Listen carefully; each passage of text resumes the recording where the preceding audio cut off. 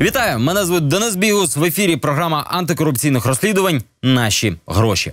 Цей сюжет не є надто типовим для нашої все ж таки більше економічної програми. Звісно, там будуть всі класичні складові, там будуть прокурори, будуть статки цих прокурорів, які перевищують їхні річні доходи, але вражатиме не це. Вражатиме те, що через 4 роки після Революції Гідності люди, які кидали за ґрати активістів, розслідують злочини проти цих активістів часів Революції. Серйозно. Прокурор, який вимагав ув'язнення для майданівців, нині працює у департаменті Генпрокуратури і розслідує злочини проти Майдану. Далі Данило Мокрик про те, що анекдот вийшов під час розслідування сам на себе, абсолютно не смішний, коли він не анекдот. Я оцю кров тут обламував, отак сидів коли в суді за рішоткою. Справи, вони от лежали стопкою просто, вони отак йшли, підписувались і виходили просто, і все. Я вважаю, що такі прокурори взагалі не мають працювати в системі, а тим більше не мають розслідувати злочини, які пов'язані з Майданом. Він, по суті, може вийти на самого себе.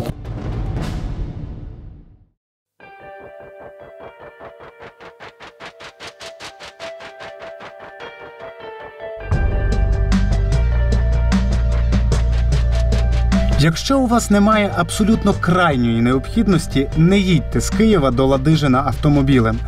Це довга, нецікава і дуже погана дорога. Нам це просто було треба. Ми їхали за інформацією до найстарішого в'язня Революції Гідності.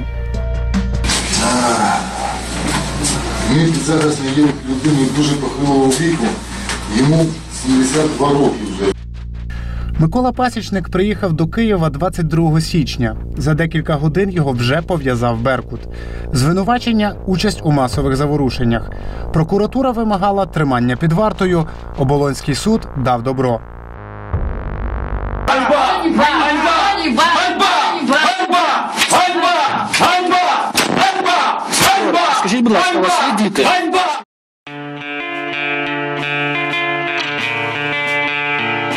Ми хотіли дізнатися імена людей, які кинули за ґрати 72-річного пенсіонера. З'ясувати, що з ними зараз. Добрий день. Доброго дня. В реєстрі судових рішень цієї ухвали просто немає. Єдина доступна копія у 76-річного Пасічника. До самого вечора вони нас тримали роздетих, двері настежь, на вулиці мороз. На другу ніч нас повезли в суд. Вночі? Так. Да. І на суд привезли, я оцю кров тут обламував, отак сидів коли в суді за рішоткою. Після розповіді Микола Пасічник дав нам головне – документи з прізвищами судді, слідчих і прокурорів. Тепер ми знали, кого саме шукати. Далі треба було дізнатися, де вони зараз.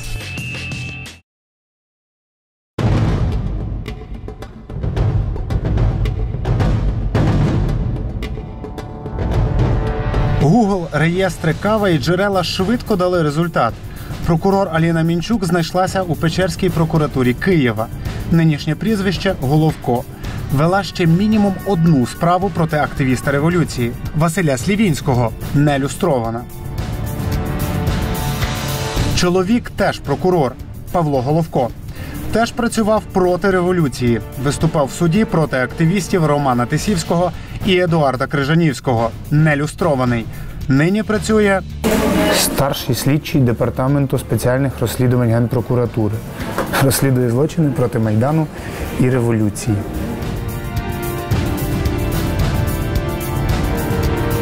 Судових рішень по Крижанівському і Тисівському в реєстрі знову не було. Тому ми знайшли самого Крижанівського.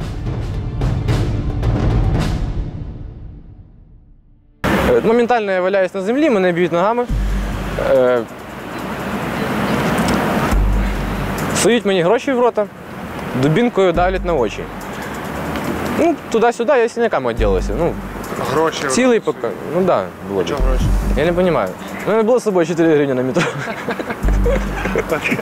20 лютого слідчий і прокурор подали в Голосіївський суд клопотання про домашній арешт. Суд проходив до такої, ну так, не надзвичайно швидко. Не проходило 1,5 хвилини, мабуть, як люди виходили просто. Ага. Усіх під одну печать відправляли туди, ну, на Лук'янівку. Ага. От. Смішний розгляд був, це просто смішний розгляд. Активіста тоді відпустили під особисте зобов'язання. В копії ухвали прізвище прокурора Голосіївської районної прокуратури Головко П.Л. Сказали Едуарду, що нині прокурор, який домагався його арешту, розслідує злочини проти Майдану. Для мене ця логіка непонятна взагалі ніяк. Це нелогічно просто, це не може такого бути. Як таке може бути? Ось якраз це нас теж зацікавило.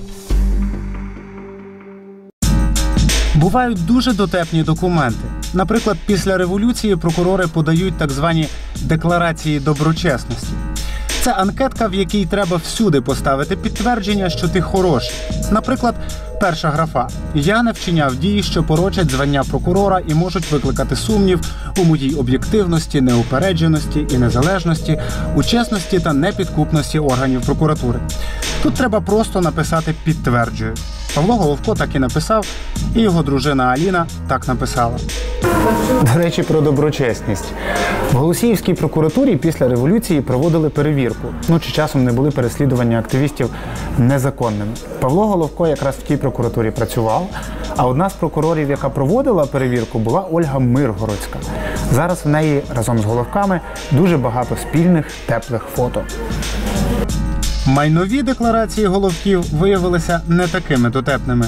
Скромна квартира на проспекті Перемоги. Ми перевірили, вони справді там живуть. Плюс скромні авто, скромні зарплати, заощадження 1 мільйон 400 тисяч гривень на двох. Правда, на початку січня в деклараціях виникло ще трохи нерухомості.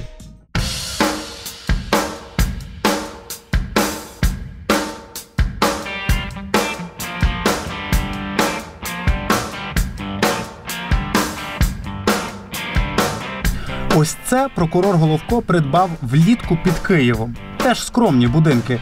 Мінімальна ринкова ціна за все це 600-700 тисяч гривень. Адекватна – 1 300 000. Реальна – невідома. Павло Леонідович не вказав. А тим часом його тесть Леонід Мінчук теж добудовував будинок в Києві.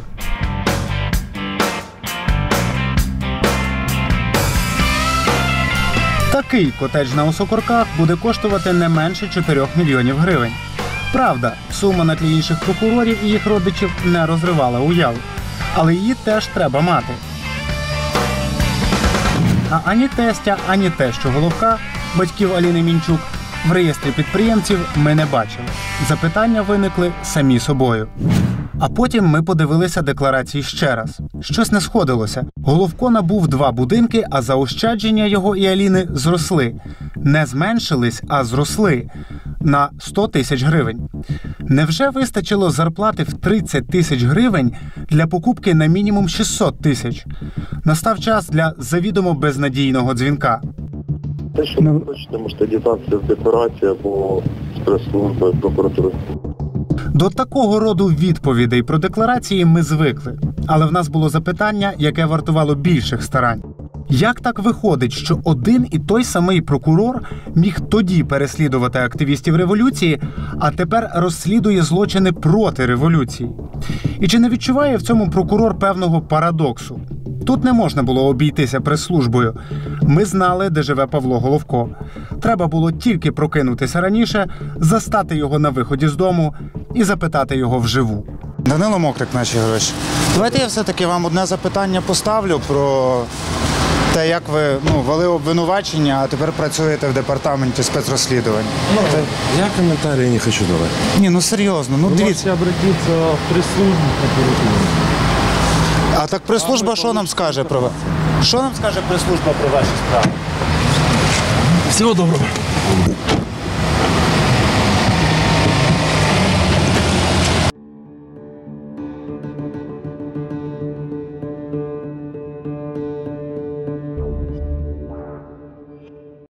Не може прокурор розслідувати належну справу по суті, стосовно тих, які в часи Майдану робили практично те саме, що він робив. Так? Він, по суті, може вийти на самого себе, тому що завжди є всі дії, які вчинялися виконавцями, вони були під впливом вказівки. Під впливом вказівки керівників, які були керівниками, в тому числі його, які давали йому ті самі вказівки. Тому це абсурд, це неможливо. Ми теж про це думали. А якщо Павлу Головку в рамках розслідування доведеться допитати Едуарда Крижанівського, якого він сам притягував, або Миколу Пасічника, на арешті якого наполягала його дружина Аліна, чому взагалі Головка взяли в цей департамент? Це можна було з'ясувати тільки в однієї людини – начальника департаменту Сергія Горбатюка. Це не є зовсім правильним.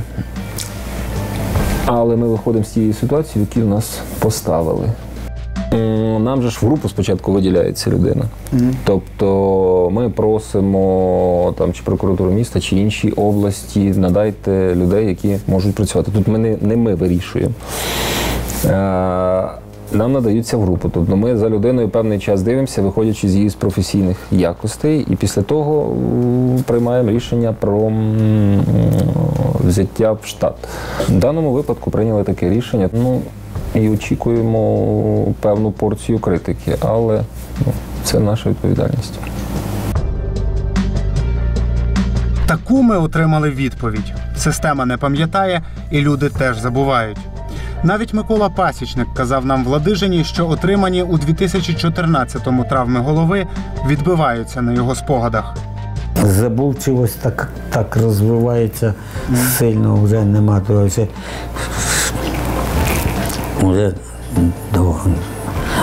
2 роки назад я не замічав нічого цього, просто що. А зараз...